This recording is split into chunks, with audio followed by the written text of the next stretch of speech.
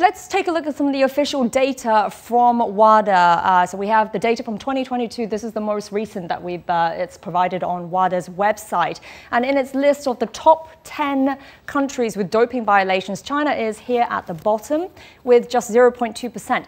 So I just want you to note that there are 19, that's a sample of 19,000 samples. That's the largest sampling of all the countries that's listed here.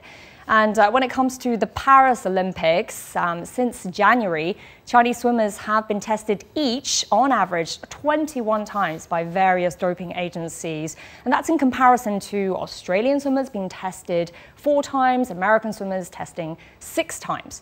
So back to this controversy again, WADA chief Vitol Banker, he's hit back at the USADA. He said this, that 90% of American athletes do not compete under the code of the World Anti-Doping Agency. So still a lot of questions remain. Obviously, not everyone will settle for WADA's explanation, but we can only put trust in the agencies in place to test and catch the culprits, or sports would fall apart.